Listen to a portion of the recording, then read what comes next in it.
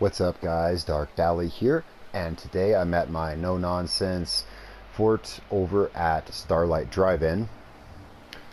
Couple things I want to show that I think are really cool. I want to go over the alarm system that I have set up here, and I will do that. First, I kind of wanted to show the settlement because I didn't really do that in the last video. Now I have all these spike barricades, and one viewer commented, said he liked them and wanted to know where they were in the menu, and I like them too. And the reason I have them, and I have so many everywhere, again, this settlement is about no nonsense. It's about, whatever, whether or not it looks pretty, it doesn't matter. It's, whatever's functional. And so these are simply to keep attacking enemies from taking cover. Like here, this is so they can't use this barrier for cover. I like this little barrier here. It was part of the original military look, and I like it. And then I have them along the wall, simply to keep attackers from getting too close to the wall where I would lose line of sight on them. Notice I have this tower up here which is still unfinished, and it's a 4-story elevator that I snapped in over there, and it can pretty much see everything. Not like right here, but that's what that place is for, and I'm going to show that. Anyway, so, long story short, these spike barricades are basically to keep enemies from getting too close to the wall. Now, I haven't been attacked here yet, so I can't say if these walls are high enough to protect against thrown projectiles, but I really wanted something that was open. I know that I said no nonsense, but I really wanted something that was open. I wanted a different feel than my Black Fortress. And here's my back gate, and I will show that when I go into the alarm system. Then, yeah, I found a Brahmin wandering around here, so I put the Brahmin trough. I was like, where should I put a Brahmin trough? Because, if you don't put the Brahmin trough thing down, they're just going to roam everywhere. So, you put that down so you can anchor them in one spot. But, as we know, they love to stand inside buildings and glitch and, sit there and murr. So, I figured I'd put it here. The only thing on the other side of that wall is the generator shed, so there's really nothing annoying he can get into. So, he stays out here. So this is the outside. It is completely walled in, and I wanted to keep it kind of small because having a wall around the perimeter of your settlement eats up so much of your settlement size allowance, and I don't like to go over that too much because I don't like getting into frame rate issues. Hi, this wall here is from Unlock Settlement Objects. It's the tall wall. This I'm going to show in the next video. I'm going to show how I built this. This was actually kind of cool. It was actually kind of hard to do. As much as this looks like just the piles of junk, sometimes it's hard to arrange piles of junk the way you want to get it. And so there's not much more to show on the outside. It's just all completely walled in. But yeah, I wanted an open air look, and I wanted to have, and I'll have like a little market here, which I've kind of started on. Nothing fancy. I just plopped down a general store. It raises happiness, of course, and I like my settlers to be happy.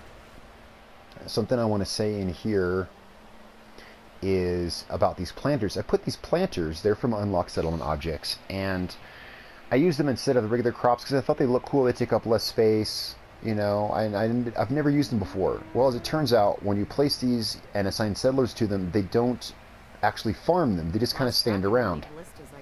So, if you haven't used these, be forewarned that if you place them, the settlers won't use them. They'll just stand everywhere, idle. Yeah, and do that. They keep walking up to you and saying random crap. It's not a good way to keep your settlers busy, if that's what you like. Now, there's other ways to keep your settlers busy, idle animation mats and what have you. But, of course, these guys are assigned to the crops, so I assume I can't assign them to something else, obviously, so there's that. I may end up replacing these with actual, the planters, the big square ones. So let's move on to my alarm system. Like the Black Fortress, actually the Black Fortress Sanctuary has the same system, I just haven't showed it on video yet. This has a central lockdown switch, which shuts that door. Now this is why there's all the wiring, because the power has to go to this switch and then it has to go back across the settlement to all the places that I want to lock down. That switch locks down this back gate. It locks down this generator shed, just in case, you know, anyone gets in the perimeter, they can't get to my generator, and it locks down the front door. And that's as simple as putting a switch and just running the wires all over the settlement to the, you know, to the places that you want to lock down. Now, in addition, the doors also have their own switch, so I could lock them down separately. And that's just a matter of putting the switch in line to the door. Notice it has no power now because the main switch is off. But that allows me to shut just the back gate without locking down the entire settlement. You know, if for whatever reason I want to, I can just shut down this one gate.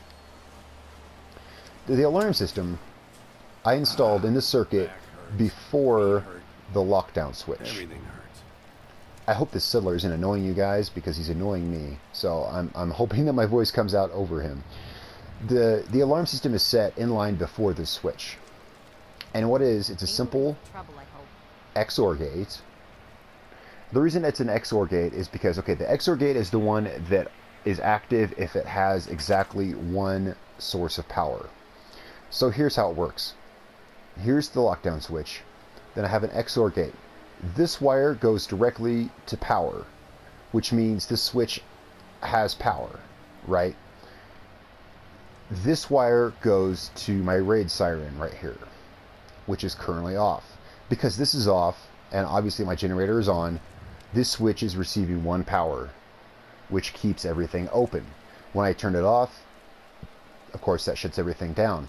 Now, when the raid siren comes on, that puts 2 power through the XOR logic gate, which shuts it off and shuts the switch off. So what this means is that if a raid siren goes off, and settlers will, if you put it in a place where they can get to easily, like for instance right here out in the open, if the settlement becomes under attack, the settlers will hit this switch.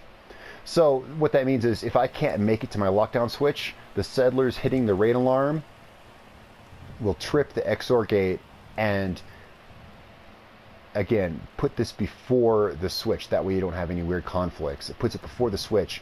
If they hit that raid siren, it simply cuts off power to the switch, which effectively turns it off. And then my settlement is on lockdown until I turn this siren back off. I hope you followed that and that all makes sense. I thought about going to a dedicated area and building a simplified version of the circuit, but I don't think I have to. I think I explained it well enough. So, you know, let me know what you think. And I'm sure I'm not the first person to come up with this. It's a pretty simple concept. I'm sure a lot of people are using a similar system. It's great so that you can lock down your settlement. And if you can't get to it for whatever reason, the settlers tripping the switch will lock it down for you.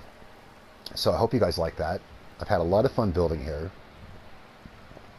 So that's it for this. In the next video, I'm going to show how I did some of this creative junk architecture. I hope you guys like that too. Alright guys, it's been a pleasure. My name is Darkdally. Don't forget to subscribe for more content. I will catch you all next time.